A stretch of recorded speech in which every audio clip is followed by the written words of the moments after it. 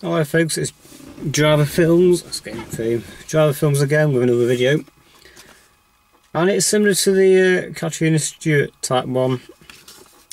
It's another douchebag. Who doesn't like cars? That's what we've been on this. I follow Alex Roy off follow Alex Roy on Twitter and Facebook. He's a motoring journalist, check him out if you've not heard of Alex Roy and Gumball Valley. Anyway, and he mentioned a BuzzFeed blog about autonomous cars and Google cars and what have you. And in all honesty, I don't really go on BuzzFeed and their website.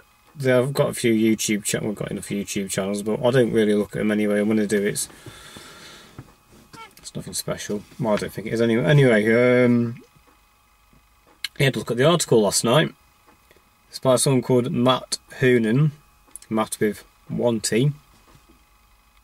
So he sounds a bit douche already. Anyway, he's written this article. I'll link it below. Read along if you want, or check it later. Called Google's Cute Cars and the Ugly End of Driving. And I'll read excerpts from this article. And it says, the thing about covering tech, especially for a long time, is that you have these moments where you really reach out and touch the future. They're there, but you get to the point where you can recognise them and you see the truly significant shifts. I'm going to miss bits out here because I don't want to get this video too long. There's a lot of scepticism about self-driving cars and how successful they will be. About whether people really want to use them, about whether they're safe. But that is what you should know about autonomous vehicles. They're coming. Inevitably. Inexorably, they're coming. And he goes on to say on a Tuesday he went with a longer overdue journalist and rode in the prototype car. It looks like a clown car. In honesty, it looks like it's like something in Toy Town, you know, that kind of thing. Something little till you get your little baby, you know, get a kid to push on the car. But anyway, and Google built from the ground up, and it's adorable. No, it's not. It's horrible. Oddly less weird looking than the company's Finite Accesses, whose cars are camera lasers bolted all over the body. Well, they're just test mules, so there's your little thing out the window. Part of the reason why it looks precisely because Google did build it, or more precisely have built it from the ground up. And it says Google had the chance to rethink the way a car should be configured if it was never going to be driven by a human being. So the prototypes look a little weird. Anyway, so you get put on a seatbelt, sit next to a fellow passenger on a bench seat, and that's about it. You start the car, push the button, and two of you with two, and it just goes. No steering wheel, gas, or brake pedals. Not even the proper dashboard, apparently, just display. Rooming cozy feels like riding the gondola. Yes, I've taken a few gondola rides up the side of the mountain, but you know, it's nothing special. And apparently Google set up a rooftop parking with loads of obstacles. Apparently a man walked out in front of the car, bicyclist merged in front of us and inexplicably took a left turn. It slowed, it stopped. It turned corners. It was fun. Okay, perhaps it's fun for 5 minutes. I don't think I would like that kind of much fun for the rest of my life anyway. And one of the reporters compared it to a haunted house ride at an amusement park, and in all honesty, it looked like the sort of car that would be in that. Apparently it's pleasant. You can get some reading done, sit back, have a drink, enjoy the ride, have another drink. The car's got it. Well, if you want to be a douchebag on the move, then you know. I'm going to refer to him as a douchebag because he sounds like one. What else does he say? First time I rode in a fully autonomous car, what really impressed me was the car saw something he could not. And he goes on to say that it can see way ahead of you, you know, it can detect some person about to run across the road. And it will slow down and stop if necessary. So, okay, there's benefits to this. And he goes on about how many miles the car's driven and large it are and what have you. Now here's a statement that kind of annoyed me. This car is a better driver than me, you or any of us. So he's driven with everyone, has he? Has he been in passenger in my car? No, well, I won't let him in. Has he been a passenger car? Does he know what everyone's driving is like? That's an impossible thing to say. Yes, some people drive like auto decks.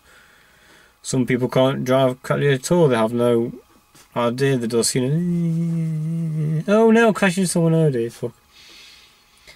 Anyway, then he says, anything new, like people are going to be concerned about it. And apparently the reporter from Australia said, how dare you mess with that relationship between car lover and their car. Which I can understand. I don't want to be part of this autonomous society, you know. We all got to be connected. I mean, I don't want Facebook knowing where the hell I am. It's not that I've got something to hide. I just don't want it to know where the hell I am, you know. GPS location switches for my phone anyway, so... Anyway. They'd be bored if they found... If they found out where the hell I am. Because, oh, he's there, oh, how boring, oh, well. Anyway, he flaps on a bit. A lot of questions will be asked about self-driving cars. Will they be private, public owned?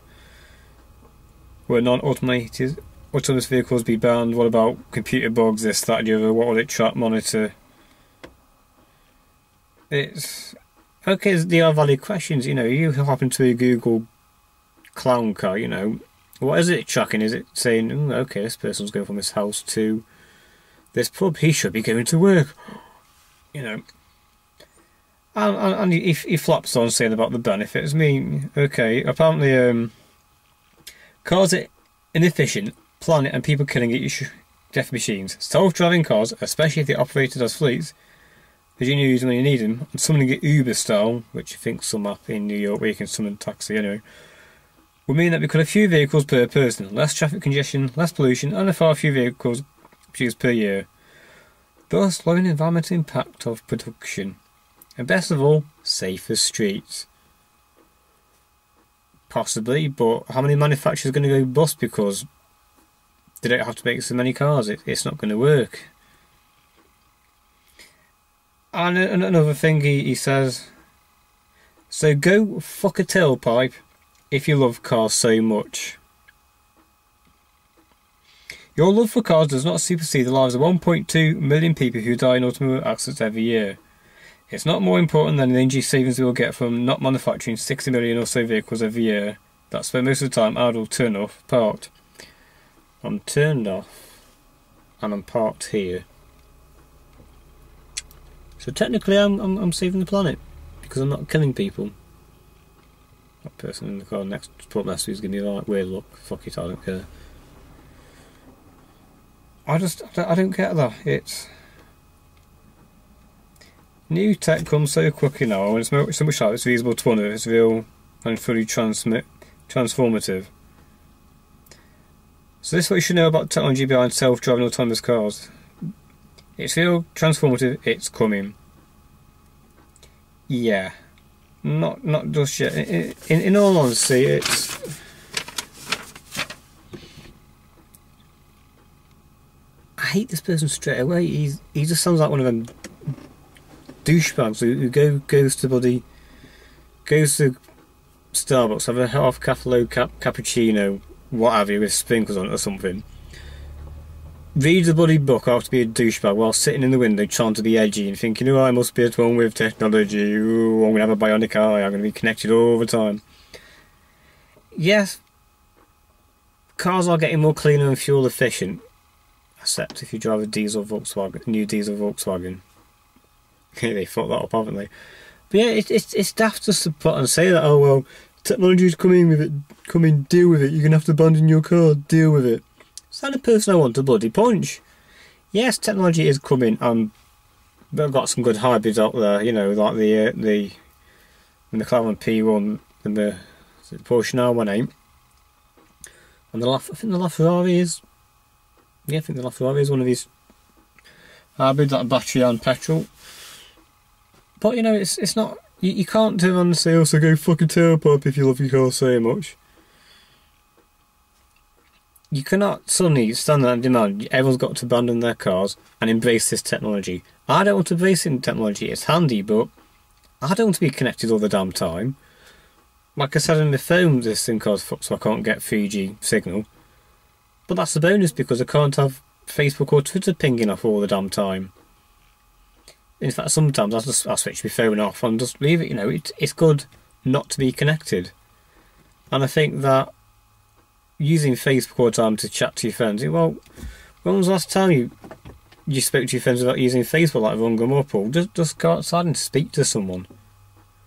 It's all this technology is zeroing in, and one thing that does kind of scare me a bit, and it's like creating Terminator, but what happens if it becomes self-aware? What happens if the computer's revolt? What happens if the computer crashes? Or you give me your little Google clown car going down the street, and all of a sudden picks a bug up somewhere, someone hacks in. Because apparently someone's hacked into a Lexus in America to show how easy it was. I think it was a Lexus.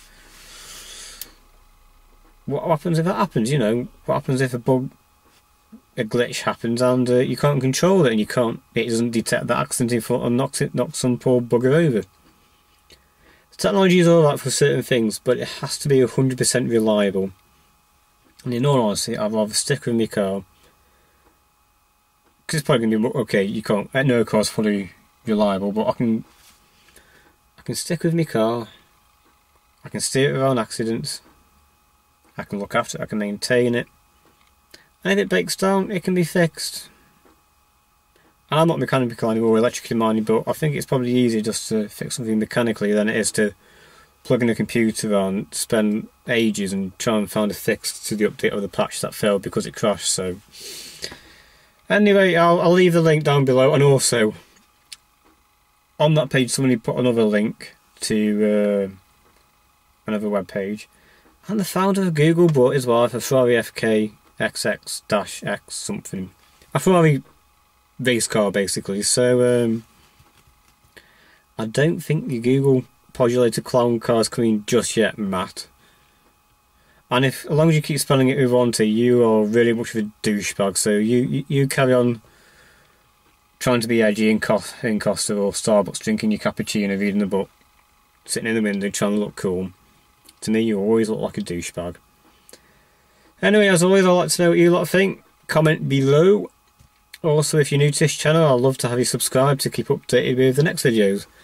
And I'll see you in the next one. Take it easy.